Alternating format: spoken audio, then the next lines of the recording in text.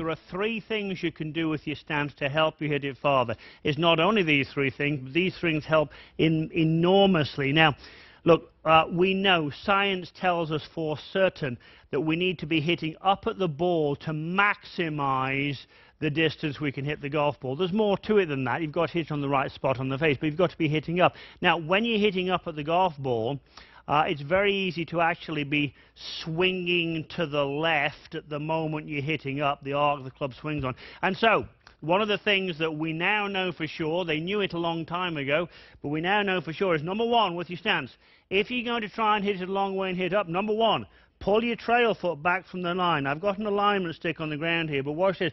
Pull your trail foot back from the line some amount. I don't want you to go berserk. I'm not saying you can take it all the way down here to Main Street, but just pull your trail foot back from the line.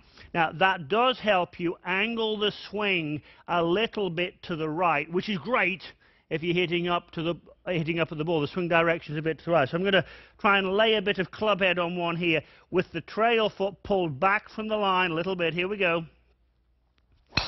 Trail foot's pulled back from the line. Now, that ball did not go to the right because the trail foot was pulled back. I left the face open a little bit trying to hit it hard. But number one, you would pull the trail foot back a little bit. Now, number two, with regard to doing something with your stance, the stance being the very foundation of the swing. You know those things in Egypt, the pyramids? Did you ever notice they are much wider at the bottom than they are at the top? Why? For stability. Think what they'd be like if you built them upside down, and yet people try and drive the ball, what I would call as upside down pyramids. Don't do that. Get the stance fairly wide. We're referencing Tiger Woods a lot in this show. And you think back to a young Tiger, and golly, when he was working with Butch, he would get a pretty wide stance, and with good reason. So now I've got the trail foot back a little bit. I've got the stance widened now, wider than my shoulders by a good amount, you can see that. And that's going to help me turn a bit more. So that would be two of the three things I'm going to ask you to do. Let me see if I can put a bit of club head on this one.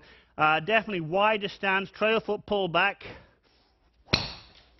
I didn't get that one too well, but not to worry, I've got another one to go. Now, the last thing I would want you to do is probably what will fix me there, is to get my lead foot turned out a little bit. And this would be sort of the trifecta. Trail foot's back, stance is wider, lead foot's turned out a little bit. Now, there's a couple of things there. When the lead foot is turned out a bit, one, it will somewhat restrict your hip turn going back, so you've got a bigger wind-up.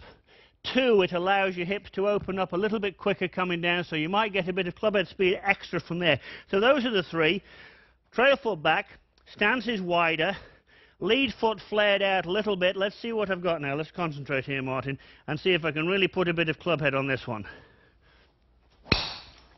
And that one I certainly hit pretty hard.